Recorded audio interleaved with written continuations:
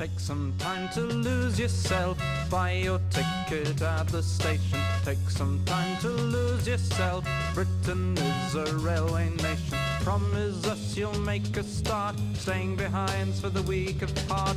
Standing by the railway line.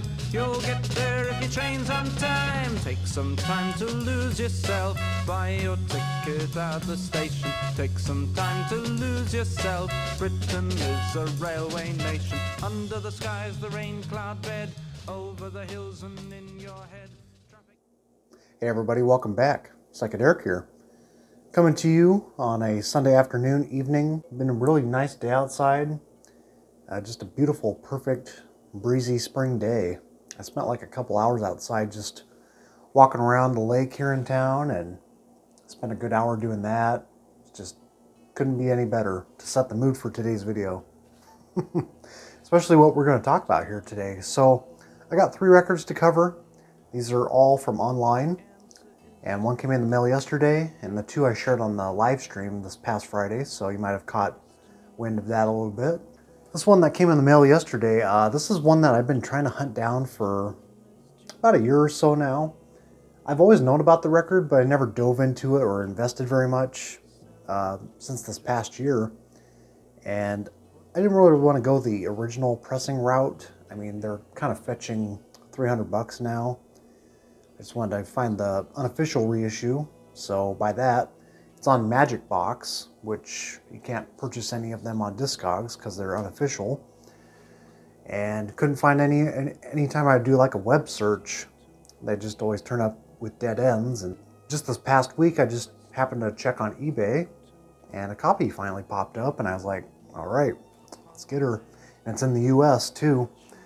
So I picked up on Mark Brierley, Welcome to the Citadel. I feel like I need to say this in a British accent. Mark Brierley, Welcome to the Citadel. This came out in 1968 originally on the CBS label. This is his first LP. He had a second LP as well called Hello, which was also on CBS.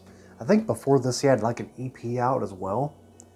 And this is one of those, you know, Great Britain sort of folk singer-songwriters back in the day that got their start in coffee shops and, you know, kind of doing these low-key kind of clubs with people from, you know, that would eventually go on to Fairport Convention and amongst many other several folk outings. And I don't know a whole lot about his backstory. I think to this day he still performs a little bit here and there. And I guess back in like 2017 he performed the whole album live with a sort of like a reunion of sorts. And man, this record, this is one of the best I've heard in a long time. Back when I first heard it last year. This gets like a 4.5 out of 5 star for me, which is pretty high up there. So if I had to classify this one, this is definitely fitting into those chamber folk, singer-songwriter, sort of Baroque pop kind of bags, with, you know, just a very light acid folk thing going on here as well.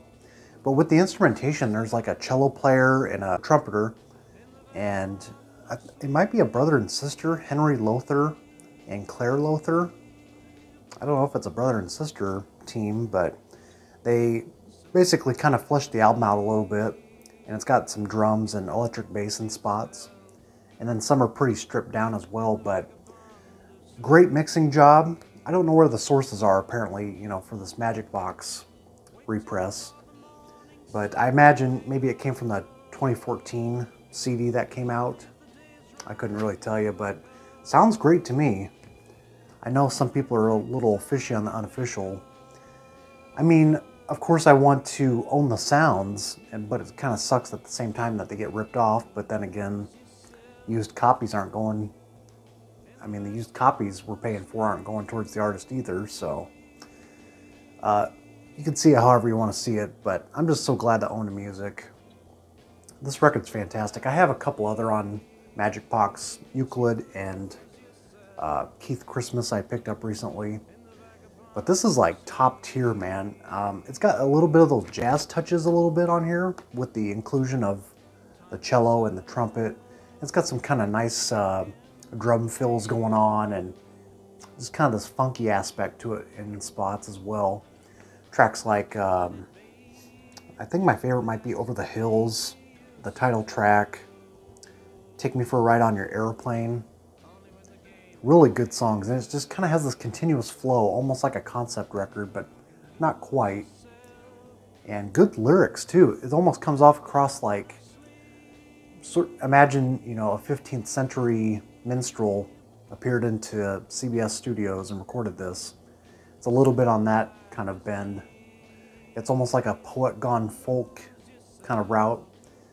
Very much like Duncan Brown, his first album. Got a little insert here, got a photo there, and got a little press release from CBS and Melody Maker magazine. Let you guys read that. And like I said, man, clarity on this, the mixing wise, this press sounds great. It would be nice to have better liner notes, of course, but you know how it is. Comes with a CD here. It's got some bonus tracks. I think it's from previous recordings, I do believe. So nice little insert there. So yeah, Mark Brierly, welcome to the Citadel. This should be a gem. This should be really heralded pretty big. And maybe it is. Maybe I just don't know, or I'm not hearing a lot of people discuss this one, at least on the YouTube side of things. I don't know how many copies of this repress were pressed, but pick it up if you see it. You know, I had a hard time searching it out online, and I even asked the shop in Omaha if he had a copy, because that's where I got the Keith Christmas from, and they said it never came through, so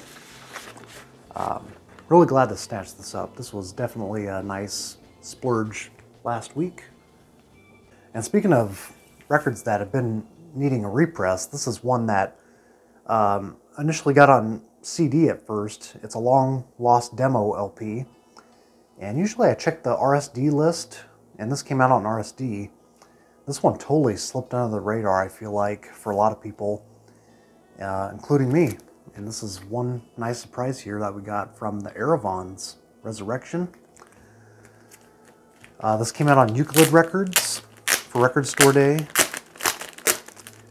And I think back in 2003, I want to say, it had its first CD issue. And get a little shot here. Nice quality. I mean, the sleeve's not the best, but the record's very thick. Sounds great. Get a shot of the hype here. Yeah, very thick vinyl. Let's see if I can get it out here. I don't know if you can tell how thick that is, but you know, they got a big backstory too. I forget some details, the finer details, but they're formed out of St. Louis, Missouri, of all places. And they sound just like the Beatles, man. The Fab Four was definitely their inspiration. And these guys were like teenagers when they recorded this over in the EMI Studios, which was now Abbey Road Studios. But they were rubbing shoulders with the Beatles, I mean, on and off throughout the year or so that they were over there. They recorded this there and released a couple singles formerly on the Parlophone label. I think their first single was not included on here, The Train, but the first two tracks, man, sell this release by far. World of You, just masterclass pop writing. And then the second track, Resurrection. The lead guy on here, Tom Hartman, he listened to the Beatles in the studio while they were recording like demos for Across the Universe during like their White Album period. And he listened to it one glimpse in the studio and reinterpreted that, what he heard, and made it into Resurrection, that track. And you can definitely tell it's very heavily influenced by that track. And yeah, this was recorded in 1969. You got Norman Smith producing it, you know, who did the Pink Floyd. And they even mentioned somewhere online, there's been articles that coming out since this release talking about how, you know, they got to meet the Pink Floyd, the Hollies. Reportedly, Hendrix was in the studio as well. around that time period.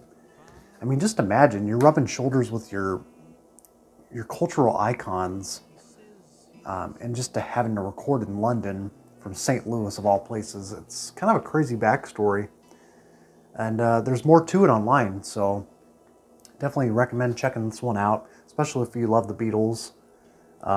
It's also engineered by Alan Parsons, Jeff Emmerich, who did the Beatles. And I would say, you know, half of this is pretty strong. There are some moments, though, that it's like they're channeling that Beatles thing really heavily, where it's almost a little distracting for me. Tracks like Say Georgia, it's a little bit like Oh Darling, I feel like. But like I said, man, there's some good tracks on here. Some like seaside folk pop kind of bags. Everything's Alright is a nice slice of sunshine pop. But just considering all things, their backstory, and the first time being pressed on vinyl, well, it's actually the second time. There is a bootleg out there early on, but being sort of authorized officially, you know, it was definitely a nice surprise for me, enough to pick it up, so really glad I did. Okay, and then on to this last one. Again, we're very much circulating around the stripped down folk scene, very gentle, soft spots here, and this is one I actually picked up from Permanent Records on Instagram. They're selling stuff on there almost daily, and this was definitely the best price I've seen for this so far. It's a solid VG copy, but for 12 bucks, I was sold on this one, and this is Lambert and Nuttycombe, their first album here, At Home. It's on A&M. Got a gatefold here. This is where they recorded it at, sort of in their cozy living space there in Sausalito. And I love the cover art too, you know, the whole garage door effect there. Love this one. So this is very much stripped down acoustic folk, just two voices and two guitars. Contemporary folk here. Got 3 producers on board, one of them being Chad Stewart of Chad and Jeremy. They brought him in initially because they thought maybe they would, you know, put a little orchestral work, kind of flush it out a little bit, but at the end of the day, they all kind of decided that maybe it's just best to just leave it stripped down and intimate as it is. Yeah, they were originally signed on to Elektra Records at the time, but I guess maybe they sold it to A&M because they thought it was maybe a better deal or something. And by the time this album concluded, you know, Dennis Lambert was going through some like heroin addiction, and they made one other album after this, but it was kind of kicking in and eventually dissolved the group. And they actually went on a 6-month tour, European tour with Canned Heat, according to Craig Nuttycombe here, who did a video interview here on YouTube. If you look it up, that's kind of where I got all this information from. The guy that's been doing these interviews, he's interviewed some cool people. A guy from The New Dawn, Peter Daltrey of Kaleidoscope, the fella from These Trails. A lot of great people he's interviewed, so I gotta get the link maybe or something down the road so you guys can check it out. Yeah, like I said, very intimate, very gentle, very patient record. It's very good, like morning listen, opening with a track called Morning. And I think my other favorite tracks are on side 2 here. Putting Myself Together Again. They do a cover of Mr. Bojangles. But my other favorite, Clover, the closing track, is really good as well. Yeah, solid VG copy. Plays pretty well. It's a very quiet record, so you want to have a decent copy here. And this oftentimes gets compared to like Nick Drake. So if you guys are into those sort of things, and you don't want to blow all that money on Nick Drake, this is a great secondary choice here. So I think that's all I have to say about this one. Yeah, I really enjoyed the video interview. Got a lot of details on the background of this record. And they also recorded that particular record in that mobile truck that was driving through California. I think the Rolling Stones may have performed on that. It was like a mobile truck, mobile studio truck. They would drive to different locations, and they ran microphones like through their living room, and it's a pretty cool story, man. So with that said, I do have more records to share. I did take a road trip this past Saturday to St. Joseph, Missouri. Actually, never been there before. I did come out with some goodies, a couple private press things that weren't worth anything, but I do also have a couple things that I already have in the collection that I bought, but they were so good at prices I couldn't leave them behind. So we'll see if I sell them or flip them for something in the shop, because my shop has gotten some things in too recently, so looking forward to snatching those up. Keep on wheeling and dealing out here. But that's all I got for now. So these are the online pickups, and stay tuned for an Acid Archives hopefully this week. See if I can sneak that in. I got actually 3 lined up coming down the road. So thanks again, and we shall see you soon.